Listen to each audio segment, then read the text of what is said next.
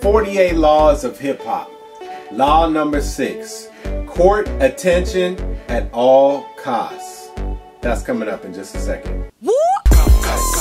All for the dough. All for the dough.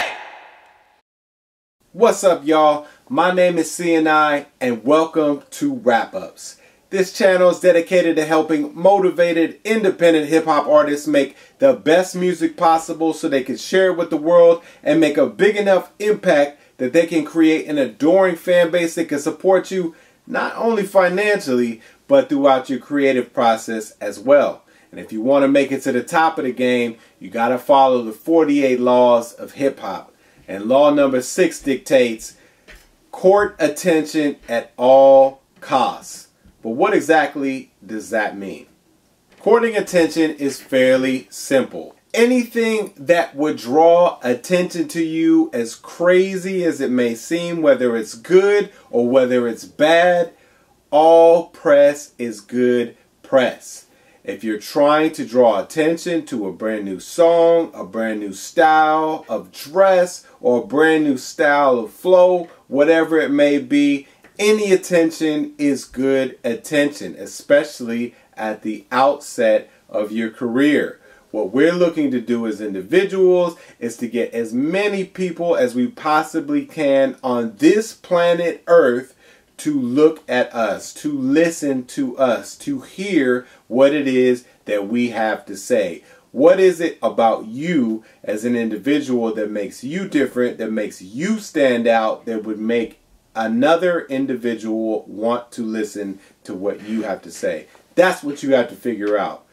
And that's just the initial thing that we have to do as artists to get other people to pay attention to us. But once we have that attention, it is important to continually change what it is that we do in order to continue to court that attention. A great example of this would be Kanye West.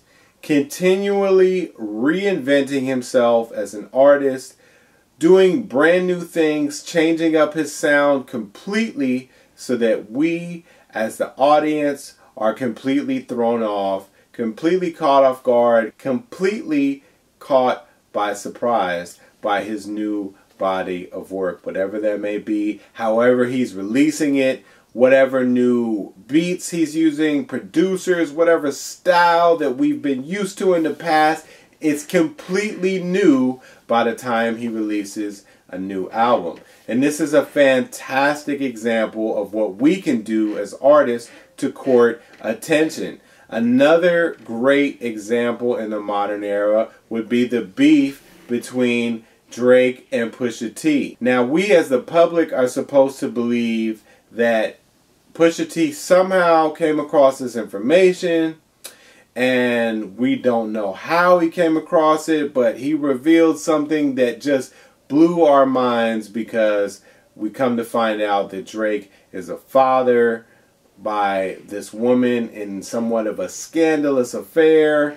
And how Pusha T came by this information, we don't know, right? But the truth of the matter is a lot less conspicuous. Obviously, Drake knew that he was the father of this child. He told Kanye, and Kanye told Pusha T. And to be honest about it, Pusha T might have even been in the room when Drake revealed this lug of information to Kanye.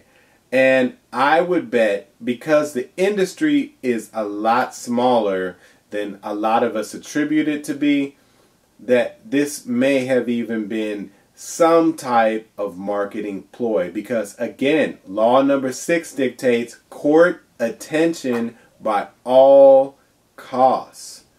So this may be seemingly in conflict with other laws of hip hop, but the most important thing to factor in is how can you retain the attention of others. That's one of the most important laws of the 48 laws of hip hop. So, law number 6, court attention at all costs, even if you have to utilize or leverage your enemies by giving them information, whether directly or indirectly, so that they can continue to promote your cause. Law number 6, court attention at all costs. I hope that this has been helpful to you guys.